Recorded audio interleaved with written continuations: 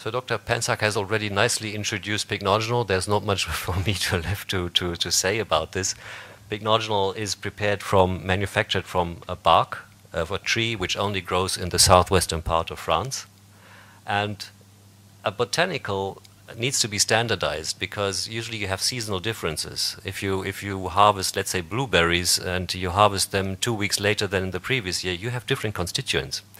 The advantage with the bark of a tree, these trees grow for 50 years anyway. So the flavonoids, polyphenols, which we extract are more or less always the same. But this is a standardized extract to 70% plus minus 5 of procyanogens, which are very large flavonoid molecules. And specialists, and you probably will then question, how does this actually enter the body? And it doesn't. This is a very complex phenomenon. These big flavonoids, procyanogens they are called, are broken up by the gut microflora. The bacteria in our colon breaks them down into the bioactive molecules, which are approximately this size. The composition, everything is open and published in the United States Pharmacopoeia, so it is treated like a pharmaceutical, even though it is a completely natural product. So how can we explain why pycnogenol is so helpful for so great many diseases? Dr. Pensack has mentioned already quite a few of those, but how can we explain this? In principle, pycnogenol works on two types of cells in the body. One's the endothelial cells lining the arteries and veins, and leukocytes. In both of these cell types, if you have excess oxidative stress, you will have a dysfunction. In case of the endothelial cells, they are unable to produce nitric oxide and you have hypertension going up, platelet activity getting risky, while in leukocytes, you have a pro-inflammatory situation. So a low-grade inflammation which harms body cells by producing extra oxidative stress. Oh, this was a bit too fast. So these metabolites shown here in green developing from pycnogenol after human consumption enter the endothelial cells and act as an antioxidant inside these cells. They enter via GLUT1, which is the insulin-independent glucose transporter. So we know all this. We have actually done pharmacokinetic studies. We know how long it takes until the metabolites are in the bloodstream, how long it takes they are washed out with the urine. So we have all studies related to safety, bioavailability, and the pharmacokinetics. The metabolites, here you see the metabolite of the procyanidin. It looks completely different than the procyanidin I've shown you before. This is the active principle, and it turns up in the bloodstream 4 hours after consumption of a tablet pycnogenol. And it stays there for almost 24 hours. So essentially, you could take 1 tablet a day. You don't need to divide the doses. You can, if you want to, but 1 or 2 tablets taken at the same time will do the job. It potently inhibits matrix metalloproteinases, and that is one of the reasons why it has an effect on collagen protection. It inhibits the removal of collagen. We have done studies also showing photoprotection. This was done in Tucson, Arizona. They have a lot of sunlight there, of course, but this was done under normal conditions, under UV radiation instruments. I don't need to show you the mechanisms causing damage, but the inflammation, even low-grade inflammation caused by UV light, then starts the leukocytes to produce MMPs, and these matrix metalloproteinases then speed up the aging, the visible aging of our skin. Long before we have skin cancer or anything more serious, this is happens within a few hours after UV radiation. So we did this study in student volunteers in Tucson, Arizona, to measure the minimal erythema dosage, the energy of UV here in millijoule per square centimeter of skin radiated. And at baseline, before they took pycnogenol, it was 21.6 millijoule per square centimeter, and after they took pycnogenol, 1.7 milligrams per kilo of body weight, you see it's almost doubled. Of course, they shouldn't argue that you can safely expose yourself to UV light, but it shows you the potency of the anti-inflammatory contribution for saving your skin from UV damage. we did a study also on melasma, or sometimes called cloasma, which affects women much, much more often than it does men. And usually people suspect it's hormonal related, because women often have this after having given birth to a child, or if they're taking hormonal contraceptives. And of course, these overpigmented areas are very disturbing, especially when they are in the face. And there is a study which we've done with relatively low amounts of 75 milligram pycnogenol per day over a 4 weeks period, that these hyperpigmented areas got lighter in color and smaller in size. Though it didn't completely remove it, to be honest, but it's definitely an improvement.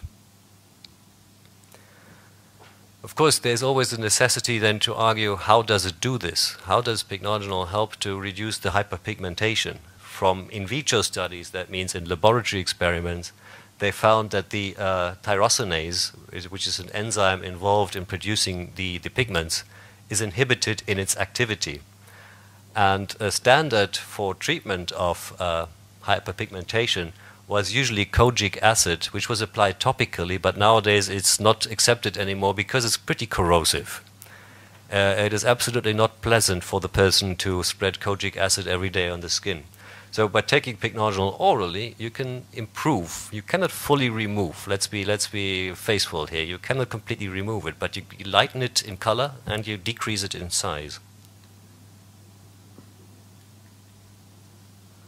So let's switch to cardiovascular area. I talked about the fact that pycnogenol has an effect on endothelial cells. This is, of course, dramatically simplified. These are supposed to be the endothelial cells, and this is the smooth muscle surrounding the arteries. The other tissue I've just left out because it's just confusing here. So endothelial cells have a lot of regulatory functions, and they autonomously are able to widen an artery when the blood flow is not doing well, because they have senses for what they call shear stress. If they experience shear stress, they will produce nitric oxide to themselves, make the blood vessel expand at that part to give way for smoother blood flow. This is a little bit biochemistry, don't worry about this, I will cover this very briefly. So the endothelial nitric oxide synthase is the enzyme producing the nitric oxide, which then tells the muscle to relax. And it can regulate, it can upregulate, and it can downregulate by certain things like endothelin-1. But in response to shear stress, it will produce more nitric oxide to give way. The problem is with high oxidative stress, this enzyme doesn't work properly. It sometimes then is uncoupled and produces more oxidative stress with producing more free radicals. The pycnogenol metabolite molecules act locally then as antioxidants and restore normal function of nitric oxide production. This is the biochemical part. Of course, there's studies then to prove this. And we have done this in pharmacological studies in student volunteers in Japan. I don't know how the situation is in Thailand, but in many countries, including mine in Germany, we as students were all participating in clinical trials because we needed the money. So, but I would not argue to do one of these studies. You see this poor fellow in Japan. He has a cuff around his upper arm, and they investigate the dilatation of the brachial artery by a so-called plethysmograph, which is a little pipe filled with mercury, and when the whole arm expands because the artery widens, you can measure this with a huge number of amplifiers, which you see here. And they injected acetylcholine because it makes the endothelial cell produce more nitric oxide. And they wanted to see what effect does it have, the pycnogenol, on vasodilatation. So compared to the placebo group, where of course you have a vasodilatation, otherwise these people would have real problems, these are healthy students, you see that in these healthy students, the vasodilatation is dramatically better. Even if they're totally healthy, you see an effect on better vasodilatation with pycnogenol. Of course, a student has no reason now to take pycnogenol because his blood flow is good anyway, but there are people where the opposite is the case. We did a very expensive study at the cardiology unit at the University of Zurich in Switzerland, which is one of the highest prestigious clinics in Europe. And they investigated the effect of pycnogenol versus placebo in people who previously had a heart attack.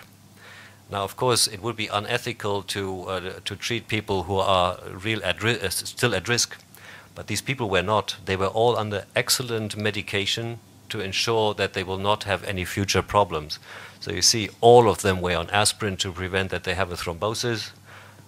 With the statins, you see that most of them had cholesterol problems. They were taking ACE inhibitors and beta blockers and diuretics for keeping their blood pressure in healthy ranges, clopidogrel for the more serious cases. And what they did in the study, they gave these people pycnogenol in addition to their medication or placebo. And this was a double-blind, placebo-controlled crossover. So the groups were one in pycnogenol and then switched after 2 weeks washout to placebo, and vice versa. The other group started with placebo and then got pycnogenol. So this is the gold standard of doing clinical trials, double-blind, placebo-controlled crossover. And here you see the flow-mediated vasodilatation, taking a cuff, interrupting the blood flow, then opening the cuff, and then you have the shear stress, and then you have the brachial artery expanding. And you see that this is significantly increased while they took pycnogenol, while in placebo group there was no effect. So it works. The better blood flow works in healthy people as it does in diseased people. And pycnogenol does have an effect, obviously, then on blood pressure. If you support better vasodilatation, there's more space for the blood to flow. The pressure goes down. And this was a study with a relatively high dosage. These were 200 women in Taiwan, actually done for testing menopausal symptoms, which were lowered, by the way. They measured the blood pressure. With 116/72, these women had really, really healthy blood pressure. But nonetheless, you see that with the pycnogenol group, there was a reduction of blood pressure.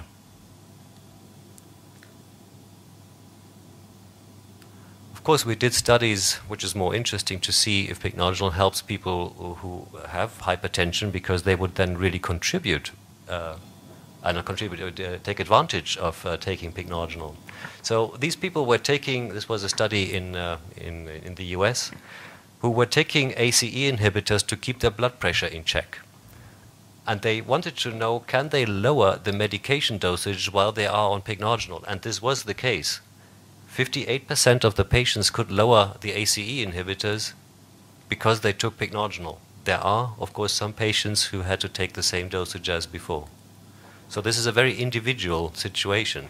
Some patients will benefit, others may not.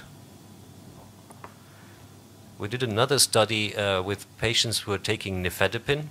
They were taking 5 milligram capsules, 4 of them a day, and the target was to keep their blood pressure, to keep their blood pressure below systolic 130. And in intervals, so they added pycnogenol to the nifedipine, and in intervals of 2 weeks, they tried to remove one of the nifedipine tablets to see if their blood pressure is still doing fine. So at the end of the study, you see that 21% of the patients had to continue with the 4 tablets of nifedipine, while more than half only required 2, and 22% got away with 3. So you have an effect for patients who are taking medication where you would have the desire to reduce the dosage. If people taking nifedipine all the time, they have very common swollen legs. There's a lot of such unpleasant side effects. ACE inhibitors too, but nifedipine is particularly well known for swellings. Giving them pycnogenol may help, but not in all cases. We have to be cautious that there are always some people who will not.